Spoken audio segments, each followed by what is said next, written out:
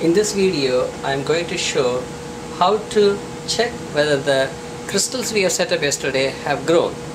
In order for us to do that, we need a microscope with a live Firewire camera and a computer which is attached to the camera and a program which can display and take pictures of the crystals.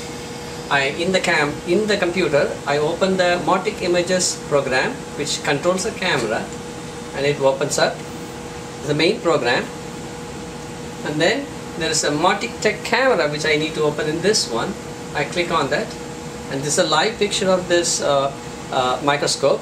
Now I take the lid off of the tray in which we set up the crystals and move it to the area which well I want to see the crystal. Switch on the microscope so the light comes through, and then I visually make sure I want the crystals I want are underneath the microscope, and then I see the pictures right here. I can come here and click on the camera icon to take a picture.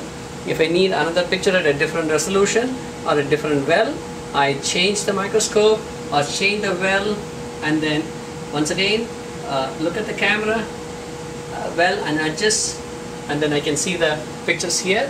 We need it to get a little bit more focused. You get it focused and you can see the picture here. I can take another picture.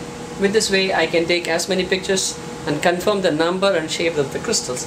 Once it is done, I close the lid and then remove the tray and keep it for safekeeping. Switch off the microscope and then close the program, and then the pictures are there for me to observe further or record, measure the values. This ends how to check the crystal's shape and size.